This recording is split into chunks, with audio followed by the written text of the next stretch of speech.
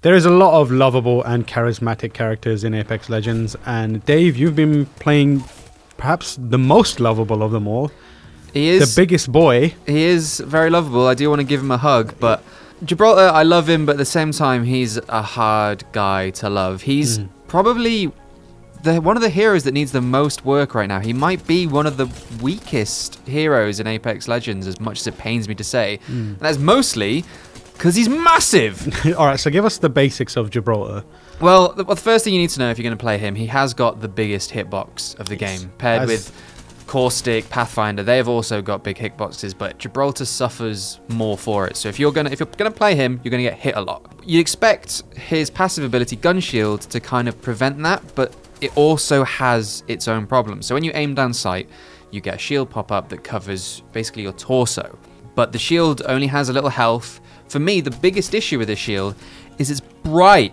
It's so bright. It's like an LED goes off and it's bright orange. If somebody's scoping into a hill and you aim down sights, bright orange. And there is an option to toggle it off, but it's pointless. You need to be so very deliberate with Gibraltar. The upside of his shield is that he can make peaks that some characters can't. If you peek to take a sniper shot and the sniper that you're aiming at peeks you at the same time, you've got an advantage because you're going to soak up at least one bullet while yours is hopefully going to hit. That shield does give you a little more survivability, but when you pair that with his big hitbox and the fact that you are going to get hit more, it doesn't feel like it's a fair trade. There's a slight delay to the shield coming out, right? So like that deliberate element that you were talking about, you almost have to, if you're going to peek, you have to pre-aim down sights, right? Yeah, always be aiming down sights with Gibraltar, which feels so alien in Apex Legends because he is a much, not physically slower, his attributes aren't slower, but because of his kit, you end up playing him slower. The gun shield can soak up a little bit, but it only works when you've got a gun equipped. I think the gun shield needs some work, as does his main ability, I think, honestly, the dome shield. Now it's a tricky one. It's great to give you some cover. It's great to kind of get out of dodge. One of my methods of using it is to chuck it down and keep running through it so that they, expect you to be in the dome shield. It can be really good for helping get someone up or make sure you're not going to get shot while looting. It does have some really nice instances where it can be really valuable. But the way I see a lot of people use it is that it's like a panic button, right? As soon as they take damage, as soon as they crack their shields, they just spam it onto the ground and hide. And for me, when I'm not playing a Gibraltar and I've attacked someone and I see them dome shield straight away, that says to me they're weak, they're vulnerable, they're scared. Now's the time to push.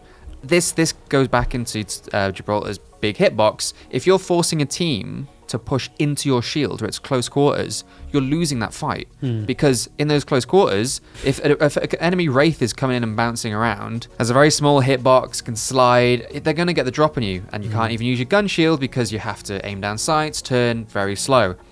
So it's definitely a double-edged sword, and the messaging that I think is in the meta right now is that some people are looking at dome shields as a sign saying we're weak. The best application is actually pairing it with his ultimate. Now, I've talked a lot of about Gibraltar's kit, but his ultimate is S rank. He has one of the greatest ultimates in the game. It's super high damage, it's really consistent, it's super easy to use, and it has lots and lots of uses. So why don't you break down what it actually does? So the defensive bombardment, you throw your kind of smoke canister and it calls in quite a concentrated bombardment, loads of explosions. Anything that you want to just be flattened and disappear, you throw your defensive bombardment at. And one of the greatest applications is using it with your dome shield. If you time it just right, you can throw your defensive bombardment, get into it, and bearing in mind it will cause damage to Gibraltar, not his team, but to Gibraltar. So you can throw your bombardment, get under it, pop your shield down just after that, and that gives you all the time in the world to get people up, to Phoenix kit, to get shields, to get health, because obviously they're going to have a really hard time pushing you not only into your shield, but through that defensive bombardment. And despite it being called the defensive bombardment, I actually mostly use it offensively. In tight end circles, it does so much damage. If you're catching a team looting, or stuck in a choke. From my experience of using it and also it being used against me, it's very effective in kind of basically manipulate their movements using the bombardment But as if they well. don't get out of it, they're dead. Yeah, exactly. So think of it as like almost like a movement area denial and movement manipulation ability. For when I play Gibraltar, I try to grab an LMG and maybe a DMR, like a G7 Scout. Spitfire is a great shout on him because you can take those mid-range. That's where he really excels, those mid-range fights. Because if you see a Gibraltar come out, or really any character come out and open up with a Spitfire, that's a lot of damage you're putting down range. But you can often counter that with your own weapons. But that gun shield at that mid-range with that volume of bullets can actually get you enough damage down range to force them to retreat. And with DMRs, maybe with a longbow with like a 4x scope or a G7 Scout, it's a tricky one, right? Because you expect them to with those sniper rifles, take advantage of a surprise, and you're probably not going to get that because of your bright ass shield.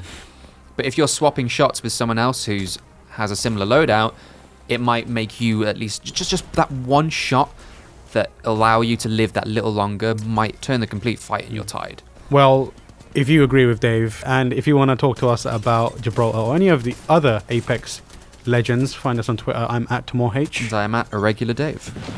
Signaling an airstrike.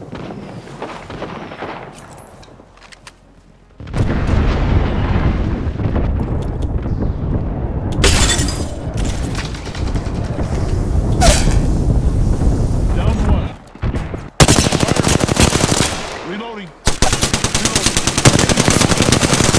Reloading. Down to another.